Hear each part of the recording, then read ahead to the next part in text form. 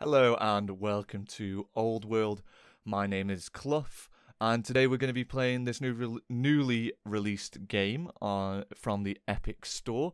And this comes from Mohawk Games, as you can see down here on the right, and it comes from the lead designer of Civ 4, which is possibly one of the best Civs that they've ever come out with. So I am looking forward to making a few videos on this one because I do want to make a few videos, and it just seems like an absolute perfect candidate for me to do that with. So I am kind of looking forward to this one. Now, today we are going to go in and play as one of the starting nations here. So we have Rome, Persia, Greece, Egypt, Carthage, Babylon, and Assyria. I have played about roughly 10 hours of gameplay, and I've watched a few other people's content on this game, and I think I sort of understand, well, definitely more than when I started, of course, but I think I do sort of understand a bit better what I have to do and sort of how the game works in general and things like that. So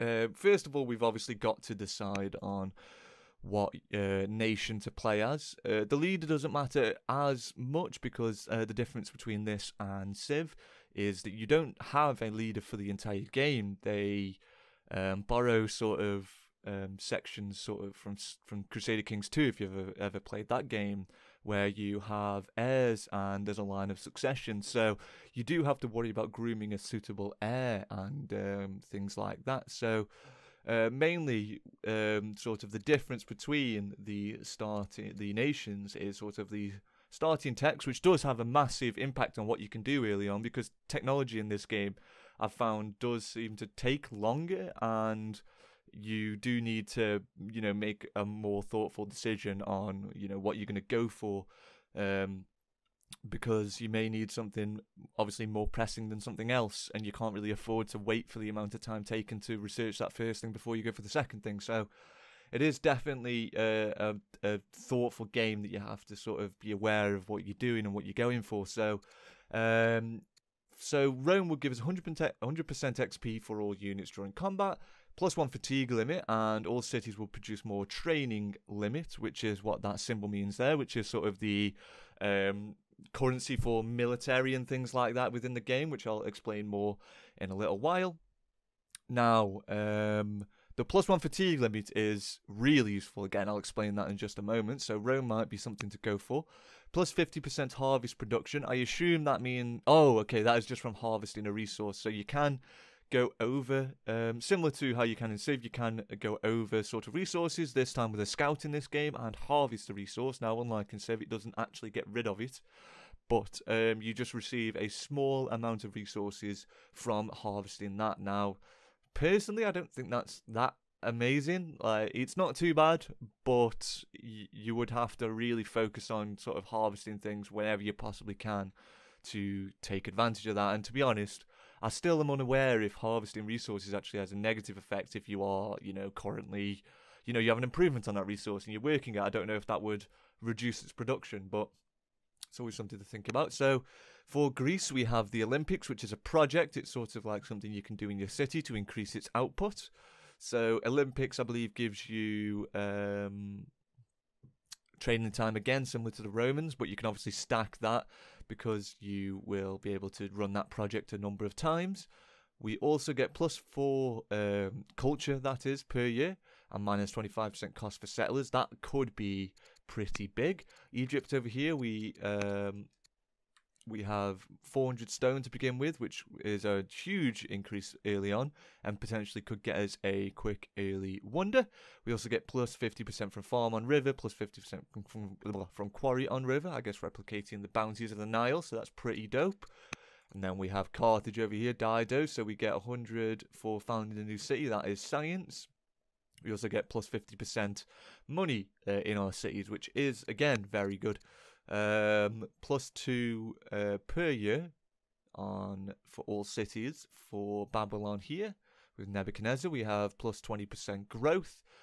We have treasury, which gives us which normally would just give us 10 gold per turn, -2 food per turn. That's sort of the trade-off for it. It's like a project in a city, similar to what I was explaining about the Olympics. But instead of just giving us that, it would also give us +2 to the culture, which allows us to develop new buildings. So that could be really useful. And we have Assyria here, which, again, this is an early access game. It has only just been released. It is in 0.1 something or other, so it's very early access, even though it does feel like a very complete game, more so than some games that are in 1.0, so it's quite refreshing in that regard. But for Assyria, we get +2 orders, which is a major currency within the game, which again I'll explain in a moment. And all new units start with Focus 1, which gives us more crit chance, which is actually really good. I think I might go for the Greeks. I feel like they are just a nice little unit to go for, nice little civ to go for, and the bonuses aren't too shabby either. Now, I am playing on the good for now because I don't fully understand the the game yet. So I'm assuming the noble is sort of the normal difficulty, considering it's sort of in the middle of all the others. So that's why I've decided to go for the good this time, just because I don't think I could succeed very well on any larger difficulties. Now I'm going to go for medium map size, and I'm going to go for seaside map script, because these are the sort of... Oh, I didn't know this was even a thing. This is totally new to me. Cool. Anyway, this is sort of the map seed, and I'm going to leave it all on default for the time being. You can also go on advanced setup and change these to have sort of a custom difficulty if that's what you wish. Now I'm just going to go ahead and start the game, because I've been rambling for almost 7 minutes now and we haven't even seen any gameplay. So let's go ahead and start this up. Now again, this is a very new game, so there may be bugs within this. So I do apologise if they do crop up, but so far I've only encountered a few, and they haven't necessarily been game breaking. They've just been maybe a little annoying here and there, but nothing major. Now first of all, I just need to go in and turn off the tutorials, because I've pretty much read most of the tutorials that pop up. I just need to go in and turn that off, because I don't believe I'll need that any longer. But where was it? That is the question. Where was the tutorials? Please show me where you are. Okay, we'll deal with it for now. I think it tells you when it first pops up. So we've got the first city here, and we can found it with a family. Now the family you found it with will have significant effects on the output of the city. So for example, you can see here that if we found it with this family here, the Orgead, I'm going to butcher all the pronunciations, but that would give us +2 more training limits, or training currency. The city would always be connected to the capital, so you wouldn't need to be on a river or connected by a road. It would just be connected, which would minus the maintenance, as you can see there, and plus the growth. All mounted units in this capital would start with Saddleborn, and the family seat can build units that require horse, camel, elephant without having these resources, so that's always useful. We would also gain an extra scout. This time we would gain an extra worker, we'd get more culture, lumber, mills and mines would output more, and all new siege ship units start with ingenuity as well. We would gain a worker and 1 year to build urban improvements, so we would get a bonus to that. Minus 1 year to build an urban improvement, sorry. So we would get more civic, we would get more culture, we would get more orders on a cultural event, and we can hurry production with money, and we would gain a cultural level from founding it with these guys. With the Alchemainid, we would gain more orders per year. We would also gain more civic per family opinion level, which I assume there's... I don't actually know that yet, but I assume there's thresholds where families... Because I know they go from, for example, being... pleased, upset, things like that. So I imagine each one of those levels would give you +1 per their opinion level. I don't quite know what the thresholds are yet. I know they obviously do eventually become upset or cautious or this, that and the other. I just don't know what the exact, I don't know what the exact numbers are yet. So this would give us +400 on the seat founding as well of civic, which would mean that we can pretty much institute a law straight away, and we would almost have enough for a second law. Now, I think I'm going to go for the Cypselid, however you would say that.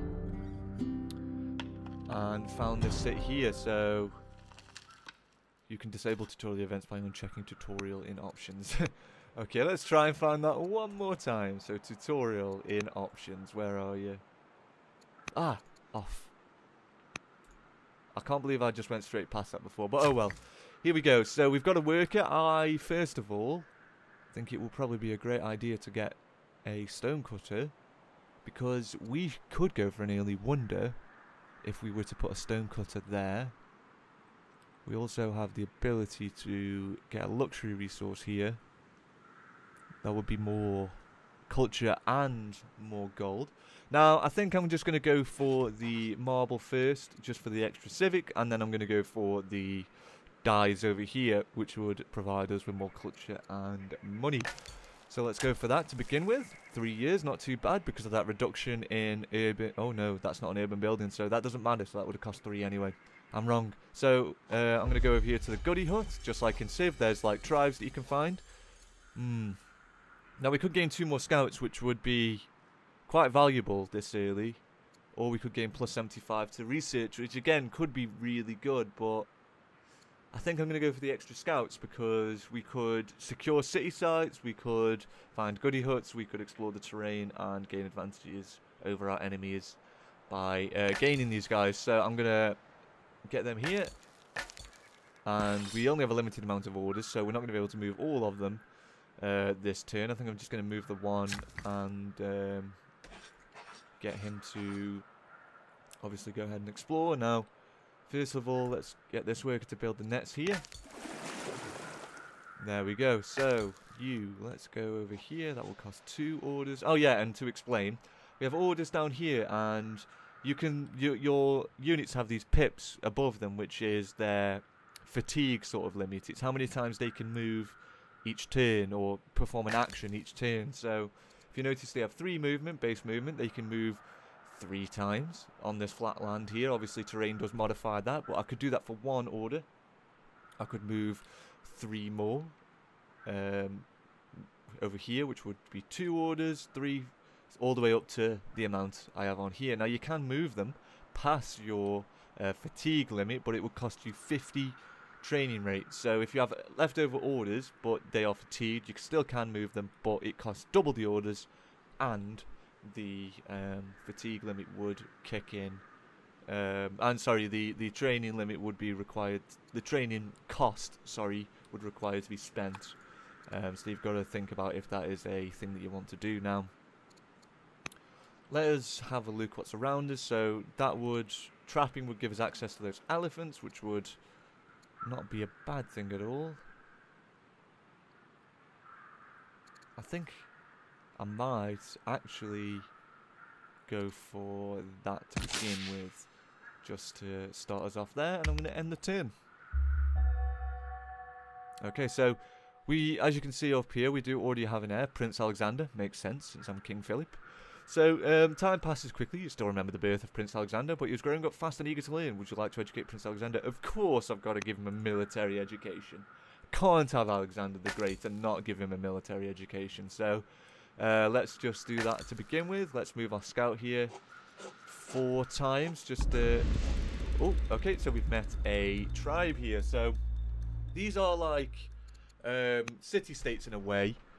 From Civ, they're like, but with multiple cities. They are like a mix between city-states and barbarians, because there are barbarians in this game, which are like disorganized people. These are like organized people, but not quite on the level of a civilization. And then you have obviously your fully fledged classical nations. So we could send soldiers. We would gain a warrior. They wouldn't like us very much. We can't choose that one. I think it's because we don't have enough gold.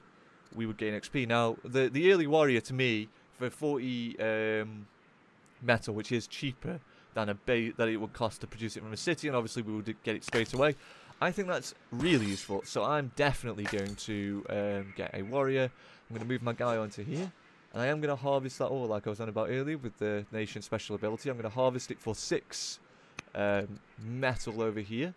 So that is now harvested. As you can see, it doesn't go away. It just gives me that 6 metal. But this is a city state. This is a city location, sorry, and it's protected by the Gauls over here. So I'm probably going to go to war with them because they're quite close and I want that piece of land. Now, there's another city site over here. Right, so get my guy to go up there. One more movement and we've got another goody hut. So our explorers find a family of starving lord keepers encamped in the ruins, surviving on scraps. Pleading for help, they offer to share their mastery of oratory in exchange for food. Will you agree to that offer? So we would gain a technology which for 100 food is very useful. I'm definitely going for that. Now let's move our other scout. I'm going to spend 3 orders to get him over here. Spend a 4th to get him over here. And I'm now known as the explorer, and that's because I've explored 3 runes. So that's always good. So scavenging through the ruins, we found a significant amount of stone, iron and wood. However, local raiders could reach the ruins by nightfall. We can't fight them off, but we can carry some of the loot back home. Which of the 3 would you like us to bring? I'm going to say the stone because, again, like we may potentially be able to get an early wonder if we do that. Now I'm going to move you just to explore a little bit more, and then I'm going to move. I can't move him too much, but I may as well move him just to get him closer next turn to having being able to explore things. Oh, they attacked me because they must be ranged. Ooh. Are you... Ah. No. We've heard reports that Prince Alexander struggles with his tactics training. Perhaps we should explore educating him in philosophy instead. No. No. Right, okay. I'm going to sell a bit of wood. That gives us enough money, so... There we go. I'm gonna definitely keep him on tactics because that just feels thematically correct. And go from there. So let's keep moving along the coast. Move up onto this hill so we can see a little bit more. Keep moving. And finally, this would end the turn. Now, you. I'm going to move on to you. I'm going to move you across here. Move you up there. And one more. Exploring quite a bit, which is always a good thing. Going to move you and get rid of this fog of war. Maybe explore there. Nice, a new city site. And we don't really have many orders to play with yet, so we're not able to quite fully utilise these scouts, but it doesn't really matter too much. Now, we aren't going to be able to use the scouts quite as much this turn either, because obviously we're going to be spending these actions with our workers now. I'm going to use him to build a net here, because it's always good to go and get resources that are around on the map, sort of, you know, all built and everything like that, to take advantage of the extra resources you get from just, you know, building sort of improvements on standard tiles. So it's always good to sort of get all those filled in as a priority. Now I'm going to move my guy over here to get this explored. There we go, moving along. Now I am actually going to get my soldier to move a little bit across, because I want him to move across the city site to block any other nation from putting their settler there and exploring that. So also, it looks like there's a little path down here, so I'm kind of tempted to take this soldier and move him down here, but we'll see. So we have another settler, so that's what the first city does start off making. So that is now done, and I'm going to immediately just get him to go over here and build this city. Now, as you can see, it's slightly outside the 4 movements which you can do, 4 orders. So what I'm going to do is I am going to spend 50 training and the 6 orders, because it costs double the orders every move over the movement limit. So it's going to cost quite a number of orders, but I want this city done this turn if possible. So I'm going to spend that and move him there. Now, we do get a, as you can see, excuse me, we do get a negative to legitimacy, which is this down here, which improves family opinion and various other things. So I definitely don't want to skip out on that. I don't think it's worth it. Now, this would gain us mines and lumber mills. No, I don't really think this city would benefit from that too much. +2 per year wouldn't be too bad. It's always connected if we get that one. I think I'm actually going to go for the Alcmaenid. and build Sparta, which is always dope. Can't go wrong with that. So now we have only a few orders left. I am actually going to send him over here just to get this explored, just to make sure there's no connected land. And let's get our other guy over here to set him on Sparta now. Choose our production. And let's see what we can do. So I'm gonna go for a forum first to improve the Civic here, so that we get the ability to build these quicker. Because Civic also, you have your citizens down here, and you can build specialists. But as you can see, it costs quite a lot, and it does cost Civic. So if we can get that going, we can specialize our citizens to work these improvements, and that will, increase the output. So I definitely want an early forum on the go, just to get that building that little bit quicker. Now, what I am going to do is, I am going to get a settler. 12 turns, that is a lot. So, wait, actually, let me double check. How many turns? 7. I am actually not going to do that. I'm going to build a second settler, which is going to stunt the growth a little bit of Athens. But it's going to give me the ability to expand to that city there quicker, which is, in my opinion, a priority that I'm going to want to do. So, let's march on. Ooh. You hardly recognise the young man who returns from training. Prince Alexander has spent the last several years studying to become a useful member of the court, and now he is ready to serve. We should celebrate the occasion. Hold a military parade and training exercise. So I would gain XP. Prince Alexander would gain discipline. I think I'm going to do that. Gain Alexander some discipline. Now, for 3 years, 200 stone. Again, that could be literally there is wonders for that amount. So it would slow us down on this research a little bit, but I am going to go for that because I think you lose those if you don't actually go for them. And 200 stone for essentially a bit of research is not bad at all. So I think I'm going to go for I think I'm going to go for exploration so that my scouts can move on water. And because by the looks of it, the southern coast, you never know. Maybe there's something to the south. So I guess we'll see. So I'm going to control 4 cities for my first ambition. Now your ambitions are up here. This is sort of one of the ways that you sort of go ahead and win. You either complete 10 ambitions, or you reach the score limit here, which you get from cities, legendary cities, and wonders. So that's sort of how you go for sort of a more peaceful sort of victory, I guess. Now, you do have these screens here, which I haven't really showed off yet. So, as you can see, we have King Philip and Queen Consort Olympias, and we have Alexander here at the moment. Now, I haven't really actually looked at these buttons before, if I'm honest. So, we could go ahead and get him married off to one of the families.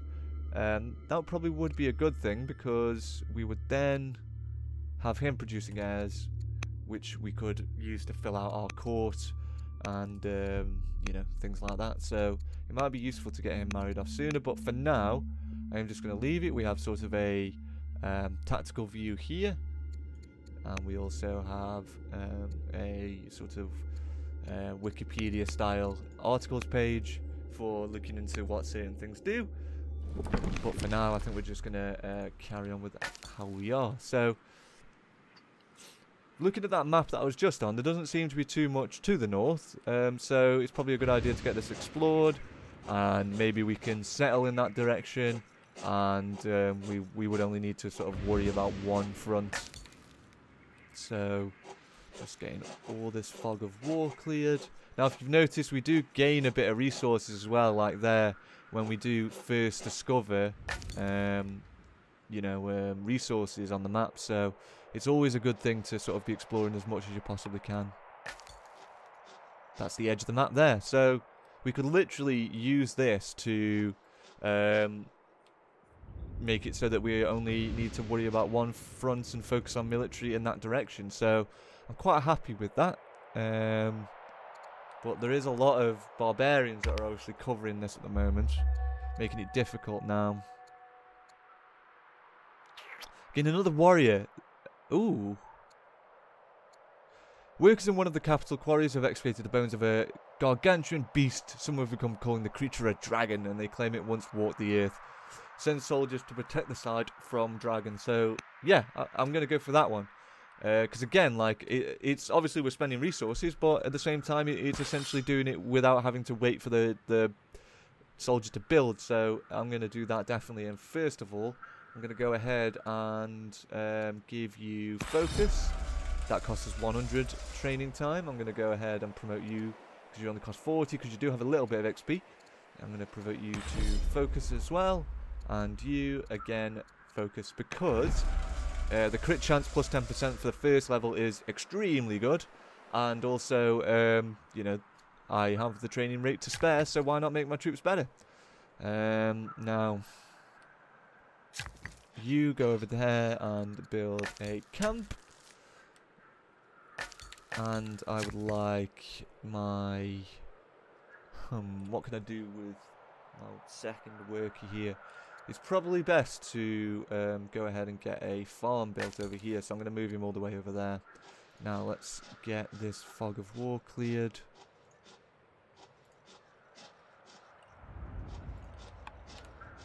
Luckily I'm not at war with the Gauls yet, so they're not going to attack me. Ooh. A marriage proposal has arrived from the Cispelid family, if that's how you say it. So let's have a look what we have. So we would gain 10% opinion, which does have effects. Like for example, if you look here, that is their current thingy to us. But the effects are, for example, units belonging to that family fight better, and cities belonging to that family output more. So it's always good to try and keep the families on your good side as much as you possibly can. Now I'm going to go for Xanthip because she is a builder and she is a herder, which would improve pastures and camps in the city that we put her in a governor over. So, and we would gain more iron. So I'm definitely going to select her. Mathematical breakthrough. So we would gain a great scientist. I'm actually, instead of going for the great scientist, going to go for the straight up science here. So mathematicians from Athens come before you, come before the court, sorry, to present a recent breakthrough. They suspect that this important work may have many valuable applications. So let's continue their research. And that does finish that research, but also it only costs us 1 year to go for the next one because it sort of overloaded the research. As you can see there, we've got 155 out of 120, or 155 out of 80 here. So I'm going to go for the shrine improvements first of all, and get those on the go. So let's get the farm built here, get the extra growth in Sparta. Let's move along this coastline here. Let's move you. Get some more of this. Let's harvest this gold, because why not? I think I'm going to move you to get rid of this sliver of fog of war, because it's kind of annoying me a little bit. Let's move you that way, just to get rid of that fog of war. Move you back down here. And we're out of orders, so there's got to be a way. It's probably here through the Pindus Mountains, but as far as I can tell, there's... Oh yeah, I can go over water now, I forgot. And here we go. So we're not too far off the next one. So again, I'm going to go for roads because Sparta's not connected, and it would benefit greatly from being connected to the capital, not only for unit speed, but those sort of bonuses and benefits that we saw earlier. Oh, we've met Assyria. So they would be happy with me. I would get food, but we would lose legitimacy. They would be unhappy with me. We would gain legitimacy. We would gain even more orders, but we would be at war, and I would gain steadfast as a general. So I'm going to first of all just go and piss them off a little bit, but get the legitimacy. So I'm not too bothered about that. So they do have a city here. I was sort of hoping to have this little mountainous sort of section to myself, but I guess that was wishful thinking. So let's go ahead and move him this way. There we go, getting that fog of war all sorted. Harvest this while we're here. Get some more of that glod. Yes, there's a way through here. So that is grand. We can go through there. And yes, I'll go for the Olympiad just to... Because again, if I'm going truly thematic, then Sparta's going to be my military centre. So let's go for that then. And why not a second Olympiad once it's done? Just stack that Olympiad on there. Oh, my wife has given birth to a daughter, Laodice, which I hopefully can train her to do something useful for me later on. So we can build shrines here in Athens now that we have those unlocked from the tech. Now we can only have one each per nation unless we get a law later on that would allow us to build more. So for now it's probably best to... quarries would produce more. And I do have 2 here and potentially more because of the mountains over there, which do increase the output of quarries. So it is probably a good idea to get the Shrine of Hades. So let's do that. Now, let's get my main man scout over here, move across, so we know the extent of their territory. You come down here, and you start exploring upwards maybe. And there we are, out of orders. Let's next turn. So, I'm gonna go for a treasury, I believe, or the administration here for the treasury and granary. So we have been running for about 31 minutes now, so I am going to bring this episode to an end at this the end of this turn, because I think that would be a nice place to leave it. So we've got another settler here, and I'm going to... I think I'm going to try and go after this barbarian camp here, because I don't particularly want... I want to sort of expand in that direction to try and cut Assyria off, and so I have more options moving forward, so that they can't sort of expand beyond me. Now let's sort of start getting our warriors to move in that direction. I'm going to add myself to this unit here, because you can't move once that's been done, and they're already sort of halfway there. So, let's go for Forum to begin with in Athens, because I'm not going to go for another one of these units, because they do, again, cost growth, so the town will be growing while that's going on. Now, let's, again, go around these Assyrians, just to... So they do, like, I don't know how they do it so quickly, but look, they've already got a 3rd city, even. Unless... No, that is 3 cities. That is kind of insane. But, yeah, we'll just have to deal with that. I'm sure we'll be fine. So, that does bring us to the end of this episode. I hope you guys enjoyed it, and I hope to catch you in the next one. Now, I am still learning this, so please leave any advice or, you know, anything like that in the comments, and I'll be reading those. Also, if you like the video, don't forget to give it a like, and if you want to see more, then please subscribe. Like I said before, I hope to see you guys in the next one. Peace.